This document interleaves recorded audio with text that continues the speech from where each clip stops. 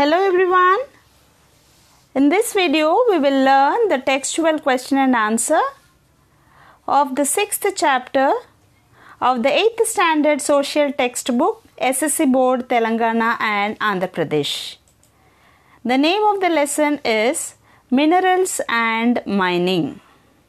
That is the mineral deposits which are there in our earth that we take, that is called mining. We go underground and take the minerals from the earth. This is called as mining. On to the first question. Draw a flow chart showing the visit to and different stages of open cast and underground mining. Here the underground mining nearby our locality is the Singareni Collieries Company. So here I have given the route map for the Singareni Collieries. So how we go or how we reach the Singareni Collieries, the details are given, the route is given. Hyderabad, you go to Hyderabad bus stop, then you go to LB Nagar bus stop, then from LB Nagar you take a bus and you reach Kottagudem bus stop, and from there we take a bus which goes to the Singareni Collieries, the Singareni Collieries Companies Limited, and later we get into the underground tunnel with the permission of the authorities over there. On to the second question. Create a table to classify major health challenges, precautions and care taken towards protecting mine workers as follows. While working in the mines, while being employed, that is, we are making the difference between the difficulties faced by the people who are working in the mines and the difficulties or the problems faced by the people other than working in the mines.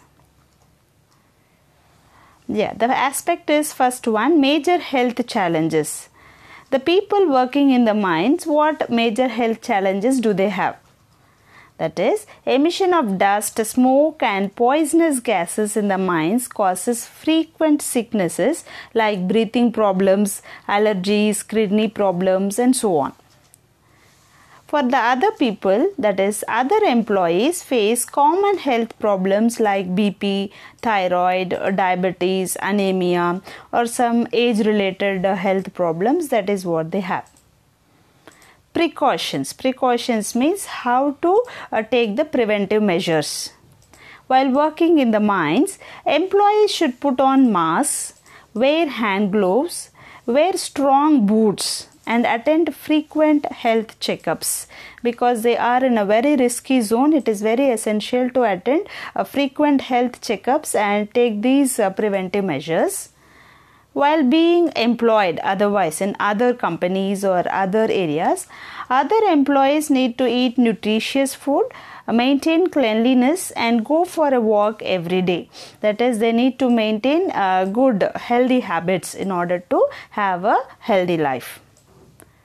Care taken towards protection.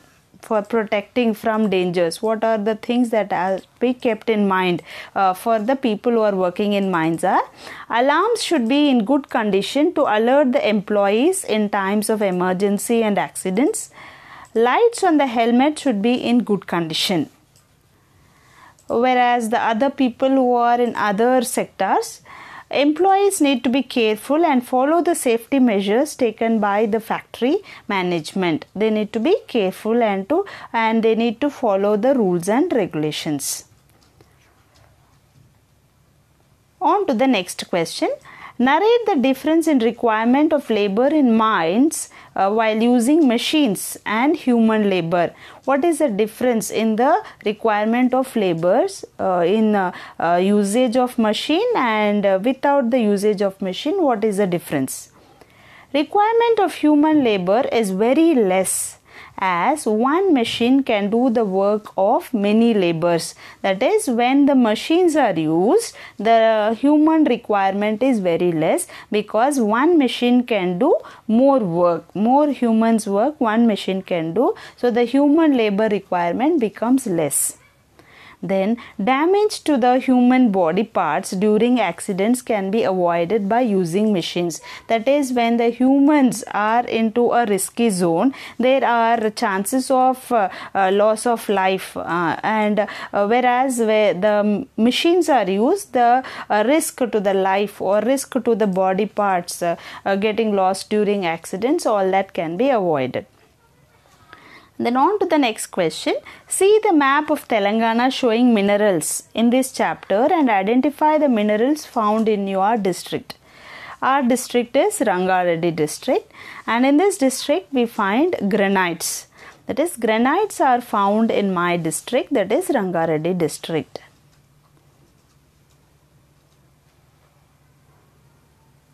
On to the fifth question. Read the paragraph under the heading "To whom do the minerals belong?" and answer the following questions. The minerals do not belong to any particular person, but they belong to all people. Justify with reasons. That is, the mineral wealth which are found deposited in our country, does it belong to a single person or it belongs to all the people? Just tell, just justify to whom it belongs. Minerals are treated as the wealth of a nation. So they belong to all the people living in the country. So it is a common thing, that is it's belonging to everyone. That is, all the people of a country are the owners of the mineral wealth available in the country. Therefore, the mines are nationalized by the government, and the economical benefits, that is whatever money is earned by this mineral wealth, and the economical benefits that come from mining are used for the development of the country and is spent for the welfare of the people. So we can say that minerals belong to all the citizens. These minerals do not belong to a single person. It is for all the people. It is a treasure for all the people. On to the sixth question. Look at the image given below. There are two different statements made by two persons. What aspect of mining are they talking about? Here we see the common man. He says that he does not want the mining here, whereas the rich man or the entrepreneur here, he wants the minerals. So what is the difference? Why this difference of opinion is existing here? The mining contractors earn a lot of money by extracting and selling minerals from the mines. They make much profit and become rich because of mining, so they are in search of land where they can find minerals, whereas the common man faces health problems, livelihood problems and environmental problems, so he does not want mining to take place in his locality. Generally, the agricultural land is also lost, the greenery is also lost. There are quite a lot of problems that a common man faces. Hence, he does not want mining to happen in his locality, whereas the mining contractors, they want more mines so that they can extract more minerals and earn more wealth. On to the seventh question. On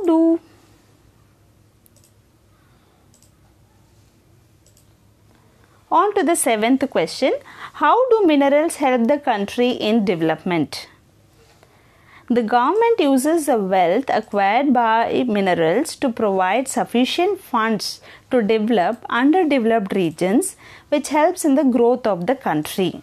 So the wealth whichever is earned because of the minerals is used for the development of the underdeveloped regions. Underdeveloped means not developed, very remote areas. For that development is required. For that, these funds whichever is earned from minerals is used for development.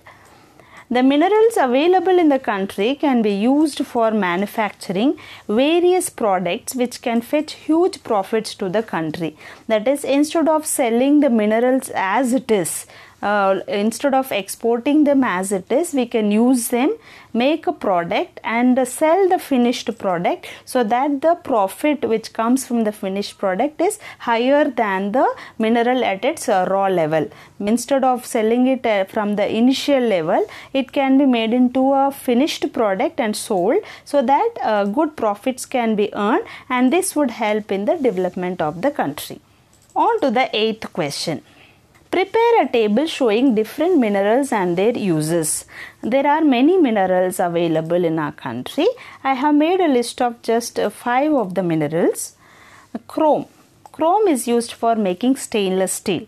Stainless steel is nothing but the utensils that we have in our house. Those are all made of stainless steel. The plates, the spoons, all these are made of stainless steel. For making stainless steel, we use a mineral called chrome. Bauxite. Bauxite is used for making aeroplanes, aircrafts, utensils, wires, foils, etc. That is, bauxite is the ore of aluminium. That is, aluminium is made from bauxite, and this aluminium is a very lightweight mineral, and this is used for making aircrafts, and some of the utensils in our house are made of aluminium, and aluminium foils also we can see. Mica.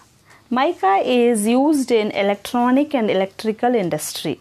You know, mica is a bad conductor of heat and electricity, so it is used as an insulator. Barite. Barite is used for drilling deep holes for extracting petroleum and natural gas. In order to extract petroleum and natural gas which are in the underground, they are deposited underground, they use barite. Feldspar. Feldspar is used for making glass and ceramic ware. So these are a few minerals about whose use we have seen so far. There are many other minerals too. You can refer and get to know the different uses of the minerals. I do hope the session was useful to you in understanding the minerals and mining in our country and how this mineral wealth helps in the development of our country. I am sure you will comment in the comment section, and you would subscribe our channel and share it with your friends. Thank you and have a great day ahead.